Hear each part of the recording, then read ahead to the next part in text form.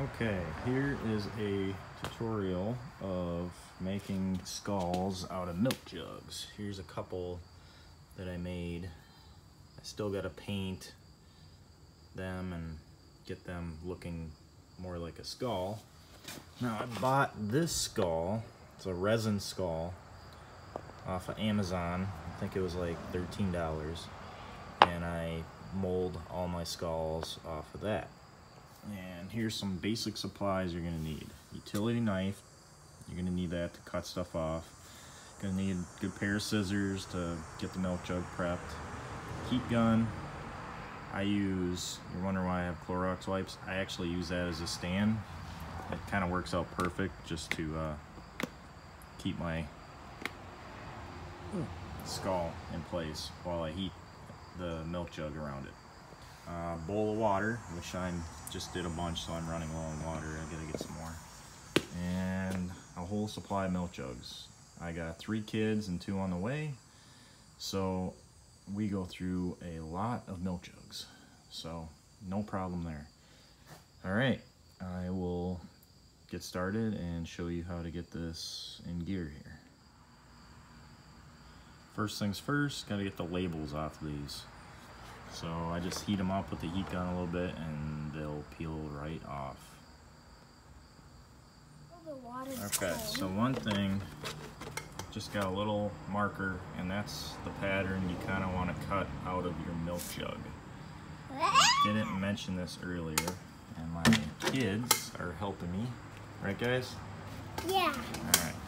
And this one, I'm trying a little experiment. I'm trying to make horns on the skull. So when I mold, it'll kind of have some horns to it. I don't know how that's going to work yet. I'll let you know. And then someone said I didn't explain this, so I apologize, but I used water with a sponge, and the reason I do that is because the plastic will get super hot, and you're going to use a sponge to push into the holes and push the plastic into it as you heat it up. And that'll help cool it down and keep it in place from coming out. So hopefully that helps.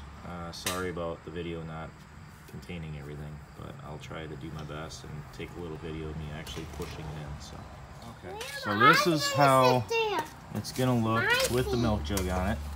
I put the big full face part. Oh, my kids are fighting. Got it on video. Haha. Anyway, it was really, normally it's not hard, but it was really hard to get the milk jug on with the horns that I put on here. So I'm hoping this is gonna turn out okay. We will find out. Okay, so I'm gonna show you kind of how I press this in there. And I kind of use a wet sponge. And I kind of press it in there like that.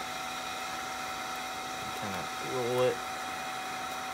Careful because it gets hot.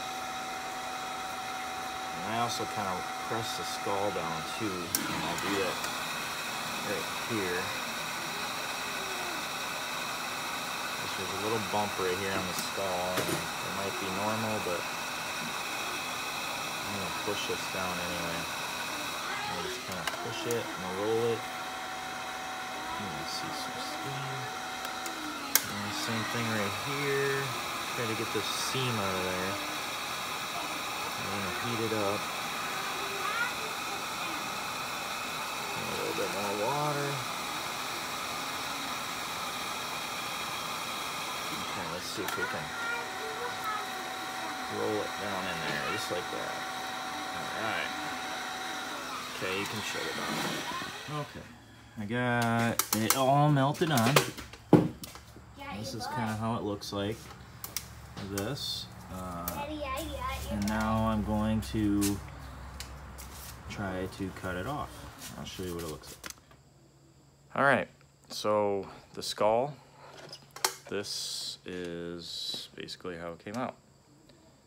Is it perfect? Yeah, not exactly, but it looks kind of cool actually. So, kind of like a horn skull.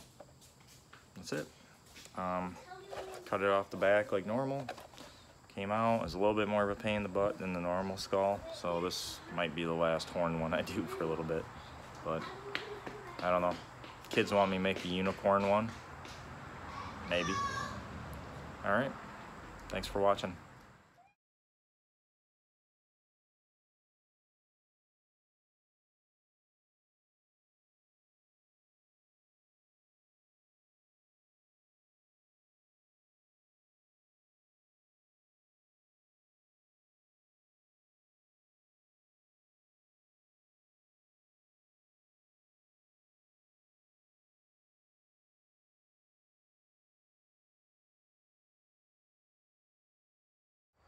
Okay, here is the finished product. Still got to paint, but came okay.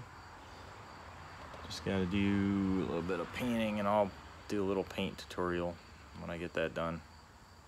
But to take it off, I just kind of take a utility knife, just slice kind of halfway up the back of the skull, and it slips right out of that. And that's it.